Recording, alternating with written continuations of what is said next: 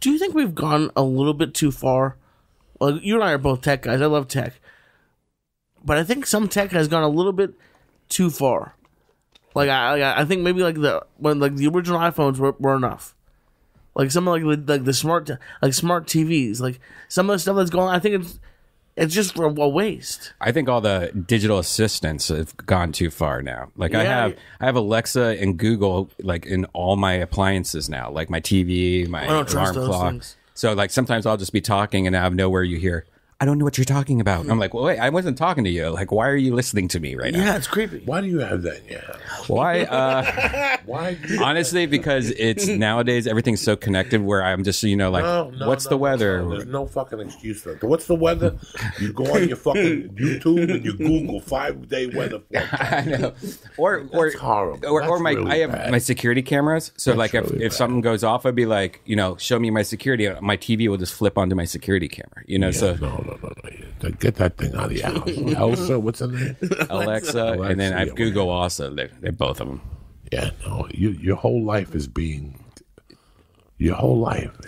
fucking listened to and invaded, and you're a communist. You live in a communist environment. If you really think about it, you're supporting a communist environment for being what? For being a yuppie? No, it's more just millennial. Was that what it means? That it's more like music and stuff. Just so I could listen to music. I think about me growing up and my stepdad getting out of jail in 1969 and never going back again until he died in 2006. And he was still a bookmaker. I mean, he learned lessons, but he wouldn't even let me talk next to a phone that was hung up. Do you understand me? That was a paranoia he had, and he was right. He was right, and now you look at these computers, they're watching you when you're jerking off, and you're about to put a butt plug up your ass. They got you. Yeah. Who's watching you? Who knows? But why give them more what they already know? Listen, your credit card's in the computer file. Guess what? One day it's going to come up with a Ukrainian, you bought a blender in the Ukraine. That's just the way life is. Do you see those Ring cameras getting hacked now? Yeah. Mm-hmm. And they can talk to you like they're just talking to you. Yeah. Jesus. You have no security whatsoever anymore. So I don't add to that millennial image or whatever. I avoid that stuff. I don't want somebody in my house taping. You don't know who the fuck is listening. If anybody's listening at all, maybe there's no reason for a paranoia. But you have to assume they're listening. It's like when you walk into a hotel room in Vegas, you have to assume there's somebody in that room watching you jerk off and stick a finger up your ass and smell your fingers. Do you think it's in Vegas? I know for a fact. Yeah. I know for a fact. It's drilled into my psyche. Especially after the shooting. I know for a fact that in 1983, a buddy of mine went to Vegas and walked into a bathroom stall, closed the door behind him, did a line of coke in the stall, real quiet. He was a cop. Walked out of the store, washed his hands, and when he walked out, 2 cops were waiting for him. They knew he had done cocaine. Wow. There was cameras in the ceiling. Wow. I know that a year or so after that, a girl I went to high school with and very dear friends with went to Vegas for our honeymoon. And for her 5-year anniversary, she turned the TV on at the Poconos and they ordered porn, and it was them on their wedding night. No shit. She sued the hotel for like $3 million back in 1988 or 89. So if I'm telling you this is what was going on 30 years ago, what do you think is going on today? You have to assume when you go to Vegas, they're watching you fuck that chick. Yeah. They're watching you fuck that hooker. They're watching you. They got you down. They have those scanners you could buy now, like that will show you if there's any hidden cameras or microphones. It's like radioactive. Not radioactive. It's an electrical. It's an electrical thing. Yeah. But you, the asshole that you are, not you, Redban. Right. I'm talking about you, the asshole, being Joe American. It's like when, I don't know if you know this, like right now, technology is really weird. You know how they busted the Gambino crime family? They had a snitch that told them that Paul Castellano spoke mainly in the kitchen. And there was a TV in the kitchen where they wouldn't where they would watch when they were in the kitchen before people would come over, and then they go turn the TV off. What they did was they knew that there was a TV, so the feds actually descrambled the TV, and they're sitting there hitting it, and they're moving the antenna, and they got cable. This is Paul Castellano's house in Staten Island. It's a $4 million house in 1980. What do you think it's worth today? It's a mansion. And the fucking cable don't work, but the other rooms, all the TVs worked. So they called the fucking TV repairman, only it was an FBI guy that picked up the phone. Mm-hmm. They went in this house and they put bugs in. Now, this is how dumb they were. When they had the bugs in the TV, they knew what time. They would say it. Oh, Paulie, everything's taken care of with the sweeper. He's coming around 3 o'clock today. No problem. At 3 o'clock, they shut off the bugs, and the sweeper can't pick up the electric frequency. So once the guy would leave, they would turn the bugs back on again.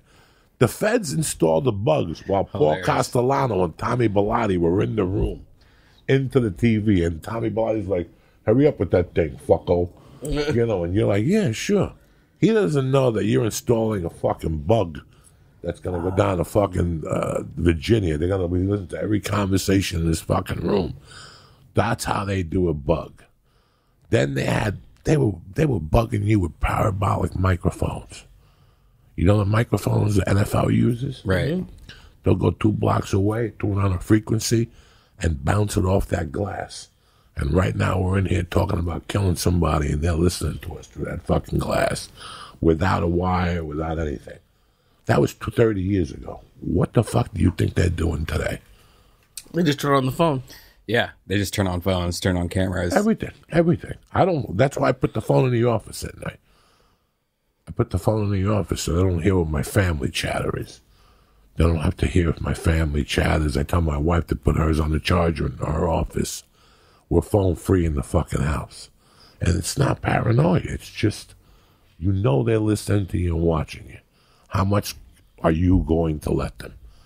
How much information are you going to give them about yourself online? Every time you sign up for another stupid website, do you really need them to send you peanut butter online? Do you really need peanut butter? You got Trader Joe's down the corner, but you want a special peanut butter. Now you have to tell them, like, give me 3 things from your life so they can ask you. Your first dog, Fifi. Your first girlfriend's name, Amelia. Now they know everything. Yeah. They put it together with all that shit. You know, so the more things you sign up for, and you're like, look at me. Periscope. The more shit you open up, the more shit they got on you. I'm not talking, I don't sell drugs. I don't do dick. You can listen to my phone lines all you want. You're going to hear the most boring conversation. Mm-hmm. You're going to hear a conversation, me and my 50-year-old friends complaining about how tired we are and how many espressos we got to drink a day. And you hear me and Tripoli or me and you or me and you. That's it. Mm-hmm. There's no, I don't even have women that I talk to that like whack off to. You can listen to me all day. It's the most boringest shit in the world. But I think your house, no. And they've told you 15 times. Alexa goes right to the fucking governor's house, and he's listening. Every time you fuck that little Chinese girl, he masturbates to you. That camera that you think you're watching the door with, they're watching you when you got a doggy style, making porn. Fucking then calling Trump over Trump. Look at Redban. Look at Redban over there and fucking that little Chinese girl. Man, she's Korean, all right? I would never fuck a Chinese girl. Listen, Wohan is all over. Like I said yesterday. Those Asian people, they ate a dog, they ate a bat, and that's how this fucking thing started. And when I say Asian, so nobody gets offended. Mm-hmm. That's how you ever go to Chinatown, the shit that hangs from the windows. There's animals. You don't even know what the fuck are. Yeah. And go to China. That's where you see the real good shit. And you're like, how the fuck do they eat chicken's feet for hard-ons? They'll eat anything for a hard-on, Chinese people. If you tell them a piece of shit on bread will get your dick harder, you'll see Chinese people eating dick on bread. That's what they do. There's a soup that's made out of bull's balls.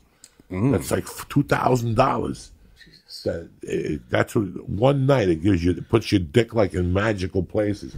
You go to the restaurant, Rhino. You see a bunch of fucking Chinese people praying, and a bunch of old people drinking the soup, looking at their old wives like, I'm gonna give it to you tonight. It's fucking not. Who the fuck knows? I don't even know anymore. I'm just happy to be doing what I'm doing. This all ends soon. Who the fuck knows?